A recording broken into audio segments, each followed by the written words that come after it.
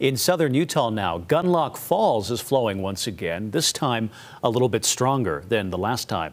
Our southern Utah correspondent Garrett James takes us there. The waterfalls are flowing, and that means the crowd is growing as the Gunlock waterfalls are flowing in now back-to-back years. But when the crowd starts to grow, safety, well, it can be a concern.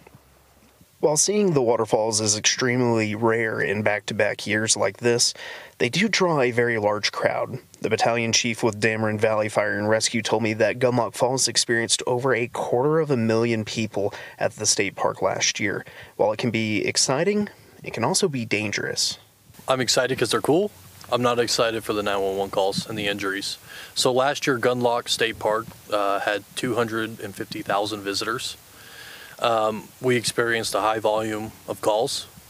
A lot of it was lack of safety, shoes with laces on them, not entering rushing water.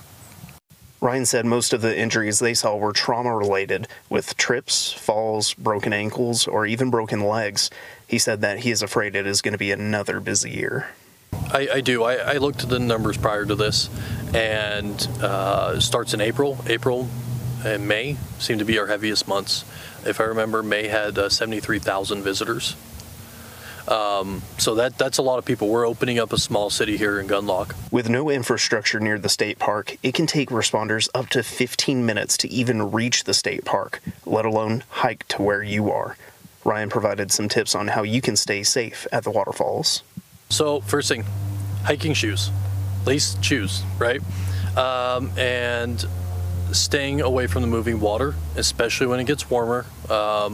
This lake's been known to grow moss on the rocks, and that leads to a high volume of injuries, especially in April and May. And just looking in the water while I was out here, I already noticed some algae in the shallow water near the waterfalls. Now, Ryan told me it isn't about if someone will get hurt out here, it's when and how bad it is. But proper prevention could help prevent serious injury.